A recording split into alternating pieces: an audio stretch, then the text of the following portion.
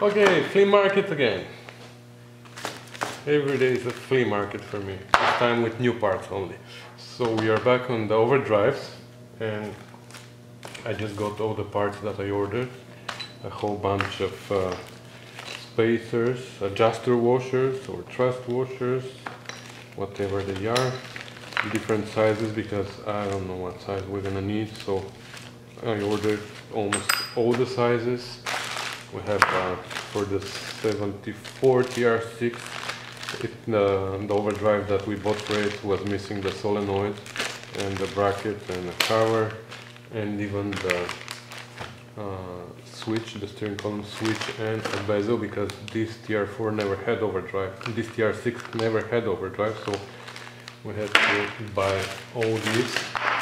Well, I think we have everything, so we can go ahead and assemble the overdrives, but before that we have to still disassemble them, because remember we haven't had removed the anulus from both of them, and to do that I needed some assistance.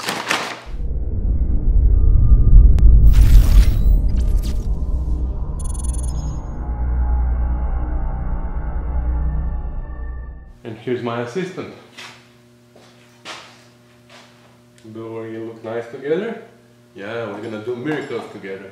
We finally got the shop press. So today we're gonna use the press for the very first time. So hopefully everything's gonna work well.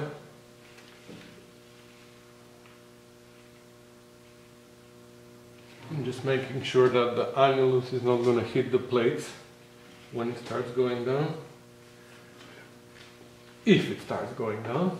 And now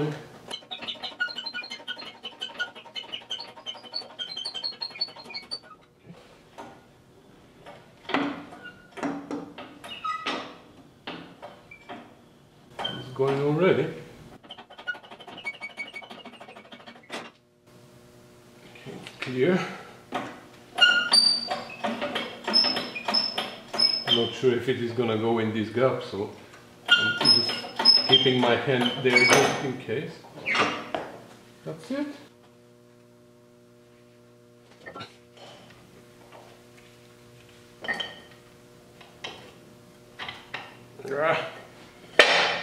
Ah, it came out.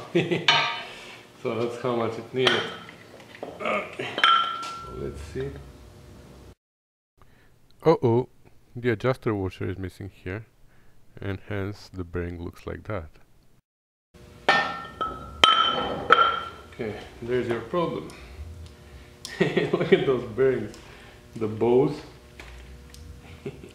Yeah, so now we have to pull the bearing out. Okay, so let's see. Now I hope that the bows are gonna be strong enough. Actually, if I spread them around in even distance, I hope they will hold enough, and I'll be able to pull also the inner racer. I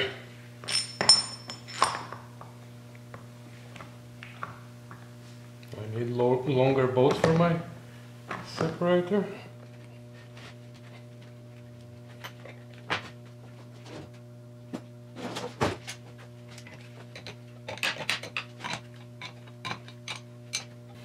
This way I'm making sure that the nuts on both sides are started.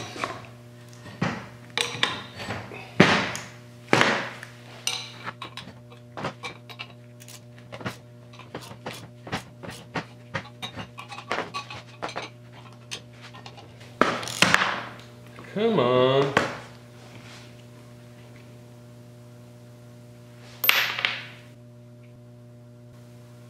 Why is this being a pain now? Why is it making me doing stupidities?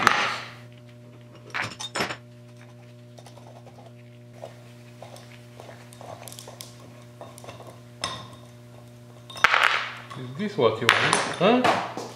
Okay. If this is what you want, you got it. So I'm gonna just throw these balls away before I mix them up with my valve balls, and then I'm gonna be in trouble. Now they're probably gonna be too long, huh? I'm guessing.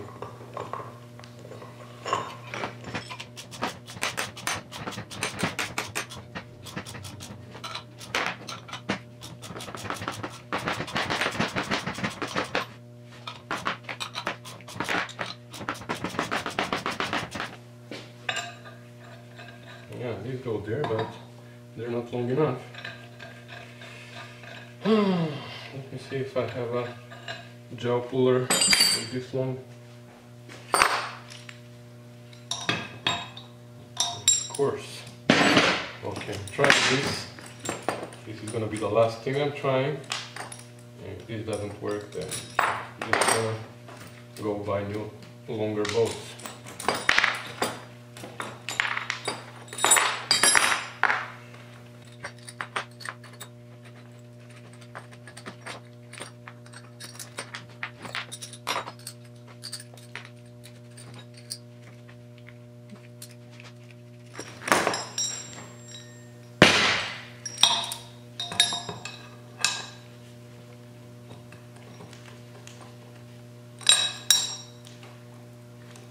A little longer I need. Okay. I put it on the vise. It's gonna be easier for me. Let's see if something's gonna happen.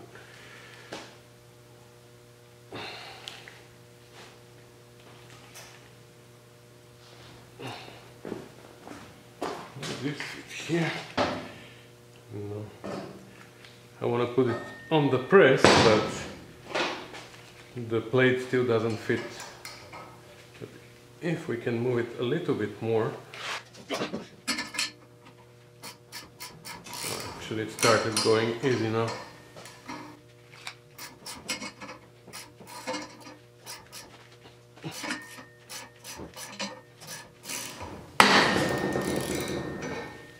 Okay. So it's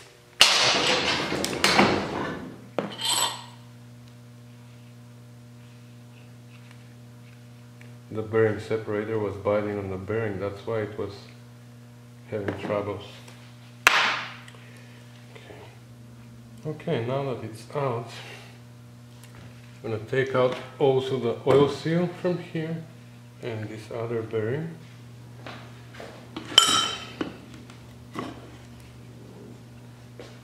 Garbage now.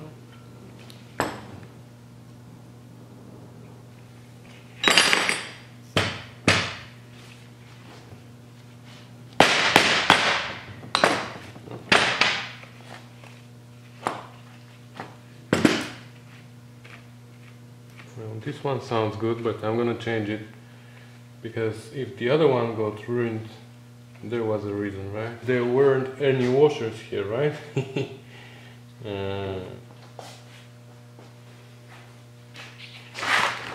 Okay, so we can start assembling now. First we need the bearing.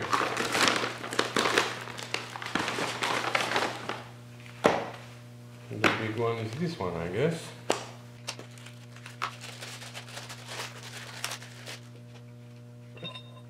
So now it needs to be pressed in. To be pressed in, I need a piece of tube. Found this piece of tube, which goes here, but it is just on the edge of the inner ring, or the inner racer, and it's supposed to be right on the inner racer. I don't want to press on the both, I don't want to press on the outer racer, I want to force the inner racer in. But this tube is just a little bit on the edge, and I'm afraid it's gonna slip and it's gonna hit the both. So I found this something, which fits right there, and then with the pipe on top I can force the thing in, and I can use the press for that. Also here on the press I don't want the anulus to be sitting directly on the flange because we might break it. That's why I'm gonna put this chunk of metal here, which is gonna lay on this flat surface, and that's gonna be stronger. I believe.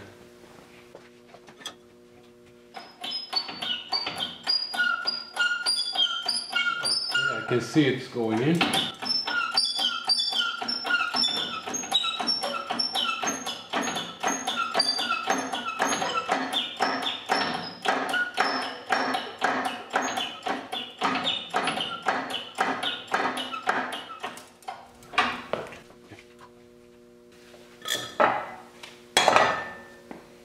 So that becomes a 2 again. Our 2 collection increases all the time. And now we're gonna use the same setup, but upside down, to drive the anulus with the bearing inside the housing. I guess that's how it's gonna work. You just have to keep them close. And we have to put this chunk of metal inside.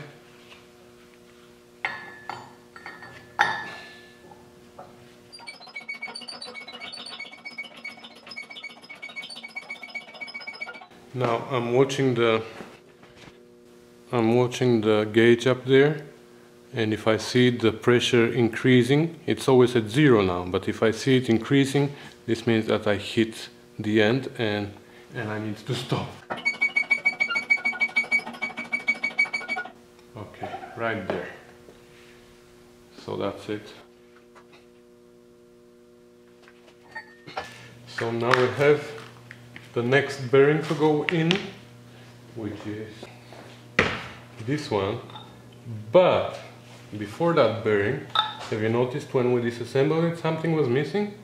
Yeah, that's the washer. It comes in different thicknesses, so we can adjust the end plate. So the standard size is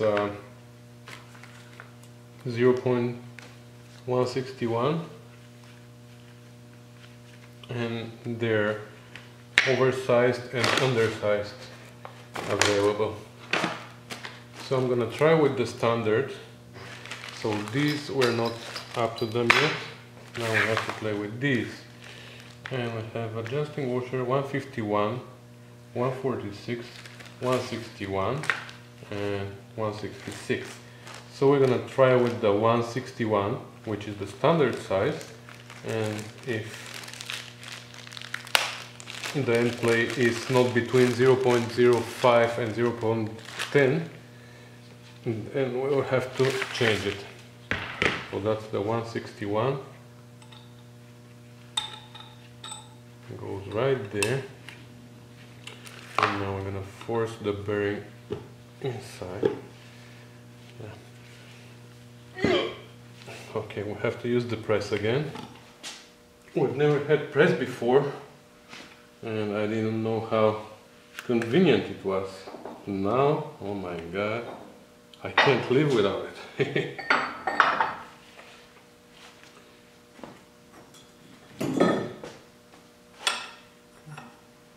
Good. Wow, that was exact size.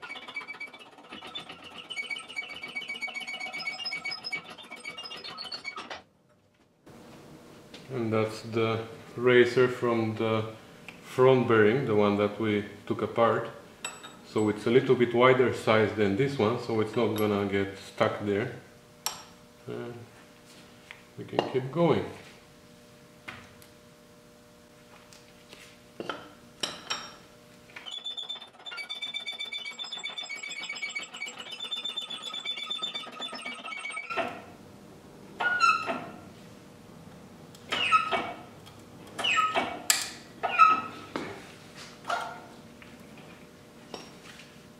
So now, let's see, okay, it spins well. Now we have to measure the end play. Okay, so now we have to install this flange. Actually here the seal goes here. Oops. The seal goes here, but I'm not going to install it before we are sure that the end play is in the right tolerance. So I'm going to install the flange now temporarily. I'm going to tighten the nut, and then we're going to measure the end play. Now, to be honest, I couldn't find the torque spec for this nut, so I'm just gonna tighten it to, I don't know, maybe 70. Yeah, I'm gonna do 70 foot-pounds, and we're gonna go from there. I have to do that on the vise, right?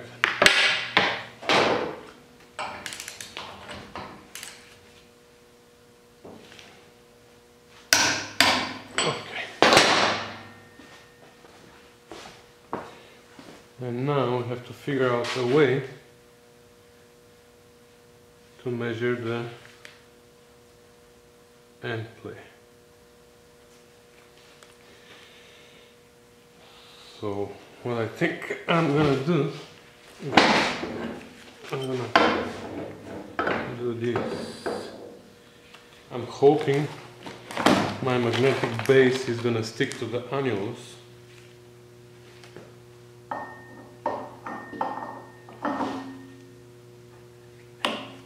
Yes, perfect. So now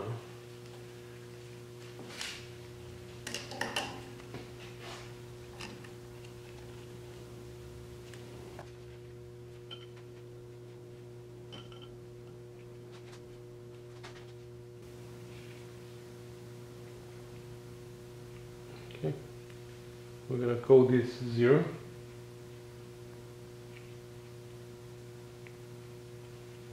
And now we'll see if it is gonna change.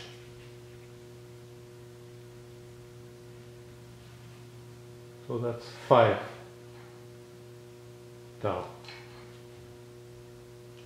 So we are perfect. We don't need to do anything else. Our spacer is the perfect size, so we can continue assembling. So now I can remove this nut, remove the flange, and install the oil seal. Okay, so I'm just gonna put some oil.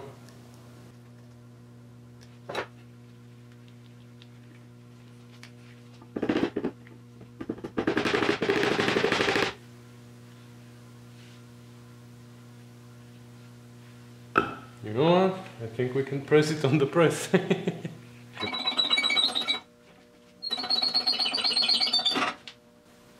And it's going in evenly. Okay.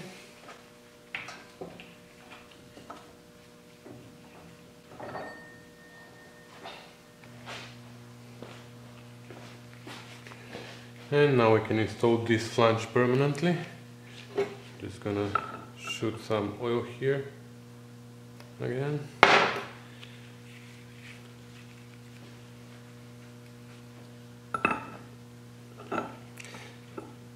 And there must be a washer here, right? So we need to find the washer for here. So again, thanks to the manual that I told you about in my previous video, I'll put the link here again. I can figure out what washer goes where. So for this washer on this flange, it says that the inner diameter must be 780 tau, which is this, and the outer diameter is 1.378. So that's the correct washer for here. I'm not even trying to put them the same way they were, because that was my friend Carlos there who mixed up everything. So now I can torque it again. Unfortunately, I don't know the correct torque, but I think 70 will be fine. So here I called it a day, guys, because I was very tired. But tomorrow I'm gonna do the same thing on the other overdrive, and then we're gonna keep assembling. So thanks for watching, and I'll see you again in my next video. Bye.